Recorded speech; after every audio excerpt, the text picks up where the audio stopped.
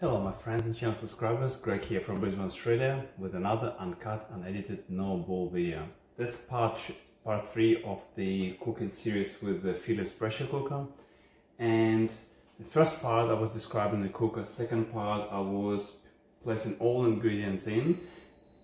As you can hear, it's just about to finish, and 00 means that my timer of 55 minutes I put in lapsed. And as a final LED turn on, that means keep warm. So the pressure cooker stays pressurized, right? And the cooking itself stops. So that's a safety feature of Philips that I really like. If you're not around and cooking finish, it won't overcook it and it will keep it warm.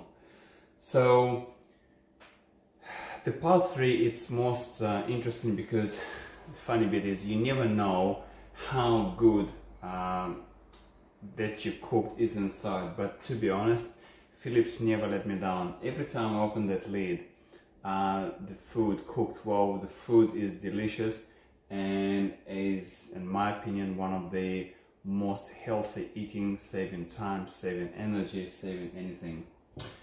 Now, to open that lid, there's a couple of safety mechanisms we need to bypass. They will be quite noisy. So what I'll do, I'll show you how it works, and be careful when you're doing this. That's the only, a little bit, not dangerous, but a little bit of, I guess, part that you need to be more careful than any other parts of cooking. So what we do, I will turn it off the wall.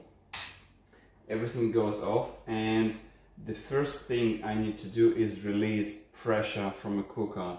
There's a couple of safety mechanisms. Until I release pressure, it won't allow me to twist it. So if you try to twist top and it's not twisting, that means the safety mechanism still detecting steam inside the pressure cooker. Let's do that. It may take up to 30-40 seconds. Sorry for the noise, just bear with me, and we'll dive in and open it up.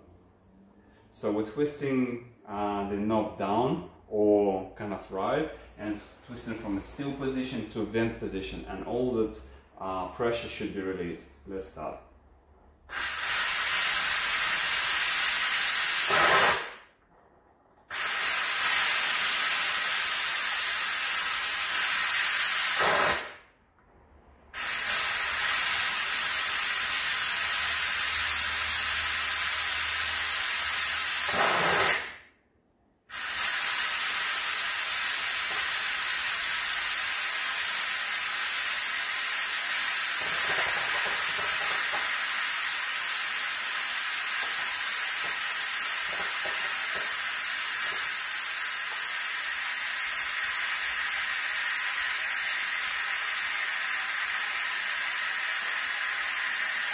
By the way, it smells really delicious. If you remember, in part 2, I put bay leaves and peppercorns.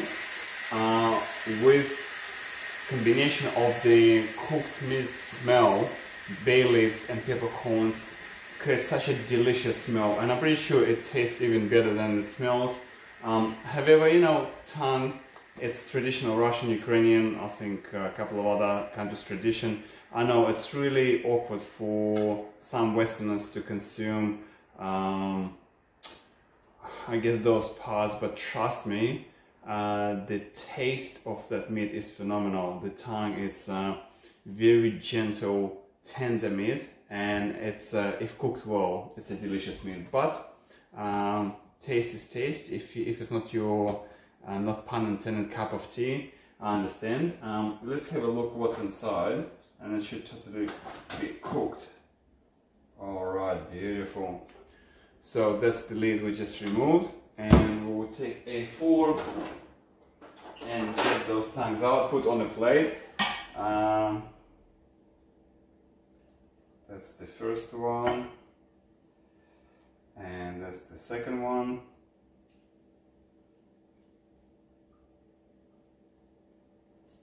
They ready, they tender, they look very delicious. So when they cool down a little bit, we remove the outer layer, which is kind of top of the tongue skin, and it will become pure meat.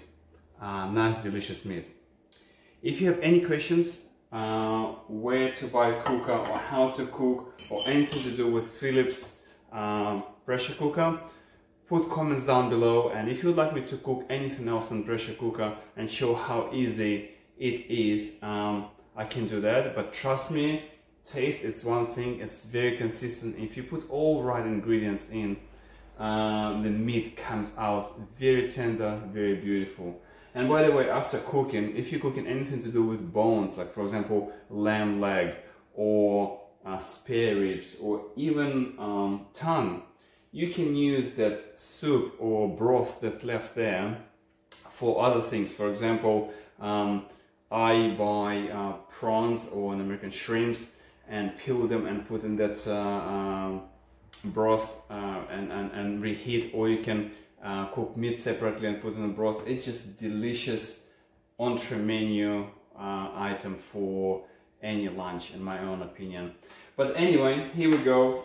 In 55 minutes from nothing, from a fridge to complete meal, tongues are ready and will be part of our, I guess, lunch or dinner tonight. Thank you so much for watching. Until next time, Greg from Brisbane, Australia. Happy cooking!